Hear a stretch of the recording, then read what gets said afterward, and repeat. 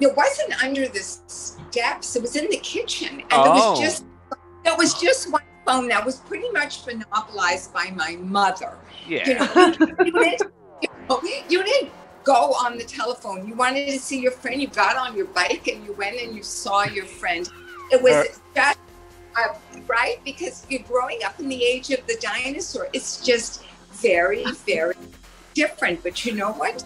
I'm proud that I grew up in small town Canada with the dinosaurs, because I think I've learned the importance of being a leader, not a follower, and having respect for others. Powerful words. So this essence of you, Sharon, Yes, sir. is being transmitted through your thoughts, beliefs and standards to every child you teach.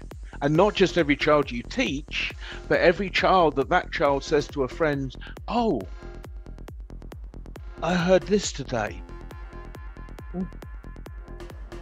Well, anyone who knows me knows that I'm a voracious reader. I love to read to the children. I love to sing to the children. And the people who really, really know me know that I want to take this to the children who are in hospitals, children who are ill at home. My dreams are very high. And I want to transmit all of this to children and bring them a modicum of joy. When you say very high, how many children do you intend to positively affect in the next 18 months? You know what? It's up to the Lord. And we're going to see Indeed. what kind of platform the Lord is going to open up for me. I'm very, very active on LinkedIn. I post regularly so people do know what I'm trying to do. I would love to reach out to children everywhere in this world. Who doesn't want to hear a good book? Absolutely. Who doesn't want to hear a sweet song? COVID is Depends not what your singing's like, though. I'm sorry? It depends what your singing's like. Well, my children in school so far have not put their hands to their ears. Well, yeah, but you see, you told us earlier that when they came to you, they have no language and can't do anything but crawl around. Yeah. So, are you subjecting them? Is that the truth of the matter? Am I torturing them? It's my secret. Okay, fair enough. Couple of things then that you'll both, as a voracious reader. Now, Inga, do you get a chance to read much at all? Any for pleasure?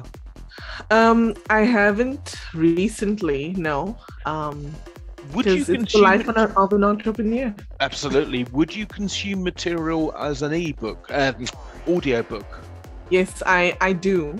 Good. Do. Okay, so I'm just in the last 20 pages of this, which you can't see because the writing's white on yellow.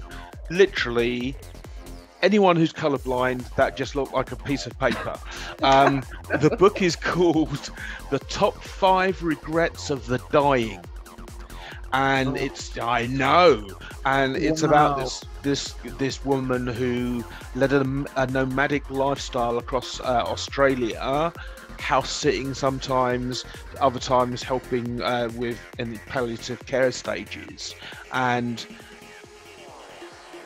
what you, Sharon, was saying about being a leader and being true to who you are, Inga, that is one that it's two of the regrets is, I wish I'd had the confidence to be myself, and I wish I'd had the confidence to pursue my passion.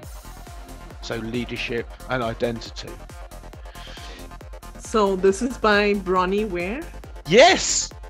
I found it on audio. Good, Audible, yeah. excellent. You will love it.